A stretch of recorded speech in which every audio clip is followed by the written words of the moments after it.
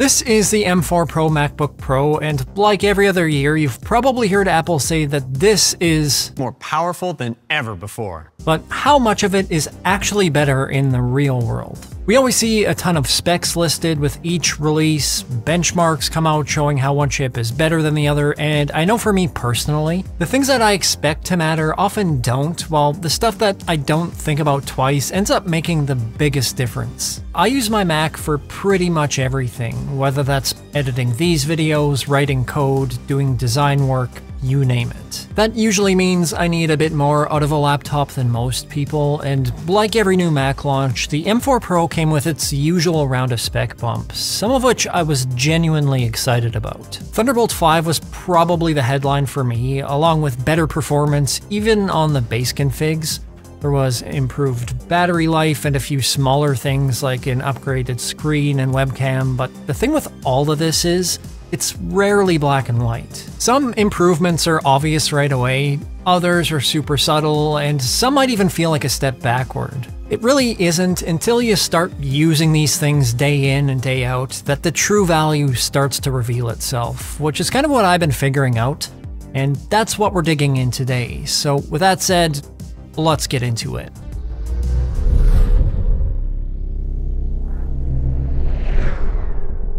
Hey everyone, Kyle Erickson here. If you own any M-series Mac, even if you have an old M1 from 5 years ago, chances are it's probably still a great computer. I know tons of folks who are still doing fairly demanding things on older M1 or M2 machines, and while we see a lot of numbers or charts saying how much better this year's Mac is over another, I don't know that that's entirely meaningful in the same way that it might have been 5 or 10 years ago. It's not that they haven't improved, because I can tell you without a doubt that an M4 Pro MacBook has a ton of features and added power that aren't in the older versions, but it's more of a matter of the things that you do to really notice those differences. So let's talk about what sets this particular MacBook apart. The unit that I have here is the base 14-inch M4 Pro variant with a 12-core CPU and 16-core GPU, 512 gigs of storage, and 24 gigs of memory. So right off the hop, even if you ignore the chipset,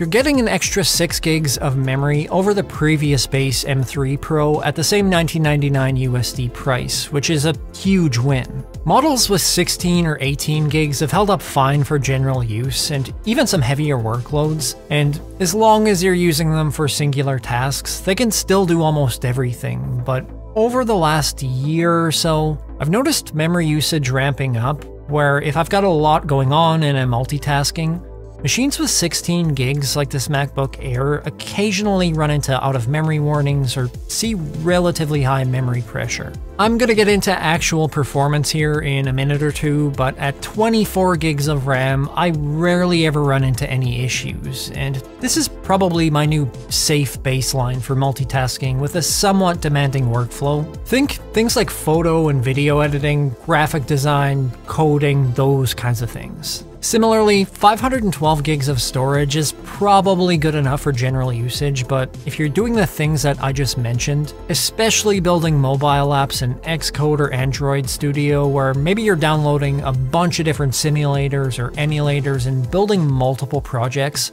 that can chew through storage. I've personally been hovering close to capacity a couple of times, and I usually try and alleviate that by using external storage, but probably the better option there would just be to bump up the internal storage to 1 terabyte, which is somewhat steep at a $200 USD upgrade, but in my opinion, it's a lot more meaningful than bumping up the chip spec for the same cost. I've used both this base 12-core CPU, 16-core GPU M4 Pro chip in my MacBook Pro, and the 14-core CPU, 20-core GPU one above it in my Mac Mini, and honestly, performance between them feels almost exactly the same. Both are obviously going to handle basic things like productivity-related tasks just fine, but CPU-heavy tasks like coding are indistinguishable. I've recently offloaded some of the work that I've been doing on that Mac Mini and my Mac Studio with the M3 Ultra for that matter to this M4 Pro MacBook, and it's been smooth as butter with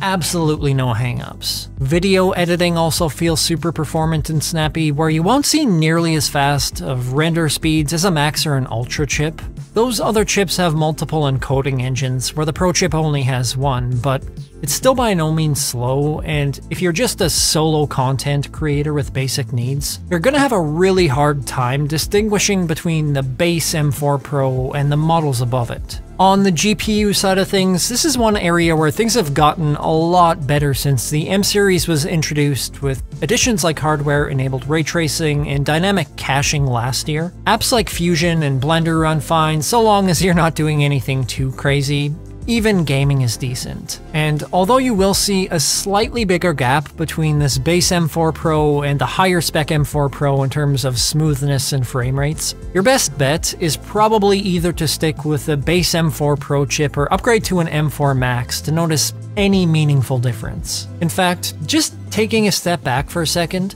I've been lucky enough to have tested out some Apple Silicon competitors in the Snapdragon X Elite and AMD Ryzen Max chipsets, and that's given me a different level of appreciation for the MacBook Pro. With the Ryzen AI Max Plus 395 in this Asus Z13 Flow that I have here, AMD directly references competing with the M4 Pro, and while it does actually do better in certain aspects like gaming, it struggles in others, and top to bottom, in my opinion, the M4 Pro is just a much better package. Unlike the Z13 Flow, fan noise is stayed at a minimum even under heavier loads, the system runs cooler, and the battery life is still much better than most PC competitors. Although there are some differences there this year. Apple says that you'll get up to 4 more hours of battery life on the M4 Pro versus the M3 Pro, and while that can be the case if you're sticking to things like web browsing or media consumption, I have noticed that more demanding tasks can see the battery life decrease faster over the previous version, which has to do with the makeup of the chip itself. The base M4 Pro has 8 performance cores, where the M3 Pro only has 5, which when engaged will drain the battery a touch faster than the efficiency cores. That's not only true here, but also in the M4 Max chip, where you'll see the battery life take a bit of a dip there as well. With that said, this does still have a 72 watt-hour battery, which is much bigger than the 53 watt-hour one in the MacBook Air, and I get well over a full day of use on the Pro with a combination of both light and resource-heavy tasks, so absolutely no complaints there, and in the grand scheme of things, it's still phenomenal. Now, if you're using external accessories like this portable Thunderbolt 5 SSD drive that I have here, you can expect to see about an extra 15 to 25% drop in battery life over the same time period, depending on how much the accessory is in use or how much power it draws. And speaking of external accessories, the ports on the M4 Pro are probably where we've seen some of the biggest on-paper improvements on these M series Macs. New this generation is the introduction of Thunderbolt 5, which basically has double the potential transfer speed of the previous version, and can support higher refresh rate displays with better resolution. And I say that these are the best on-paper improvements because up to this point, that hasn't really meant much. This Thunderbolt 5 SSD that I've got here, while it is much faster than the Thunderbolt 4 one that I was previously using, hasn't really had any perceivable impact on how I use the drive itself. And you probably won't feel the full effect of Thunderbolt 5 until we maybe see Apple release a 5K 120Hz display. That's been kind of floated around as a rumor for something that's in the pipe that maybe we'll see at WWDC, but I do kind of have my doubts about that. The thing is, the only machines that would be able to run a display with that spec would be these Thunderbolt 5 machines, so Apple would be really limiting who could effectively use a product like that. Still, if you're picking one of these up, it's nice to know that you've got Thunderbolt 5 there for the future, and I've generally been really happy with the port selection, where I've had no issues with the ports themselves or seen anywhere around the edges on the Space Black variant that I've got here. Just keep in mind that I've been kind of using this off and on with my other machines, and over time, chances are you're going to start to see a little silver ring around the ports that you use a lot, but mine still looks good as new,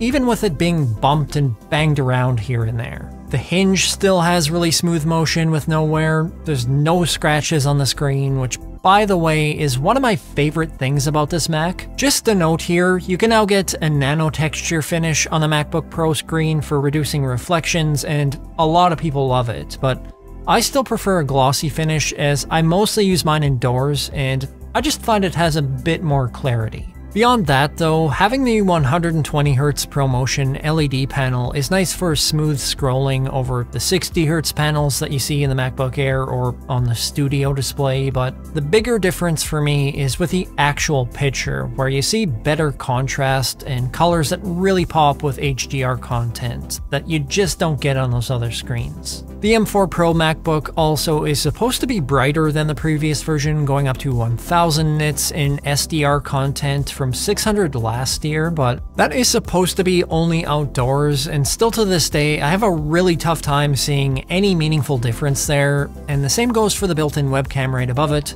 where the M4 Pro has an improved 12 megapixel camera, but it really doesn't make much of a difference. It's still fine for calls, and the built-in mics on here sound great, as do the internal speakers on here, which are still the best that I've heard on any laptop, but those haven't really changed much from previous years. I would say that in this particular iteration of the MacBook Pro, the biggest thing that you're gonna notice in this base M4 Pro is that spec floor on the memory being bumped up, where I have felt an actual meaningful difference versus the base M3 Pro from last year. I see less memory pressure, less memory warnings, and some apps just work better because of it, but just keep in mind that those are in very specific instances. I know that you can look at benchmarks and point out the exact differences year to year with each MacBook, but with general usage and for most things that are relying strictly on processing power, an M4 Pro MacBook Pro is gonna feel largely the same as the M3 Pro and probably even an M2 Pro for that matter. Thunderbolt 5 I think will play a bigger role in what separates this maybe in a year or two down the road, and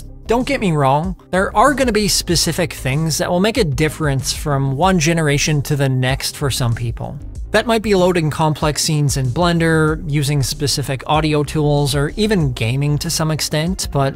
I really don't think that we need to see huge changes in these machines because they're still head and shoulders above everything else. And despite the iterative nature of each release, we have seen meaningful upgrades over the years. Processing power has improved a crazy amount since the M1, ports have improved not just with Thunderbolt versions, but with things like HDMI compatibility, external monitor support, and so on, and the MacBook Pro is still hands down the most well-built, capable machine out there. With all that being said, I am really curious. If you've got an M series Mac and you're using it as your daily driver, I would love to know how you're liking it, and if you feel like you're having any pain points where maybe it's not enough and it's time to upgrade, or on the flip side, where you've been overly impressed with it. So feel free to drop a comment down below and let me know, but that's all I have for you today. If you found this video useful or enjoyable, feel free to hit that like button. If you'd like to see more tech-related content or help me develop a physical AI device that tracks how often your cat judges you, please subscribe. Thank you so much for watching, and I will see you in the next upload.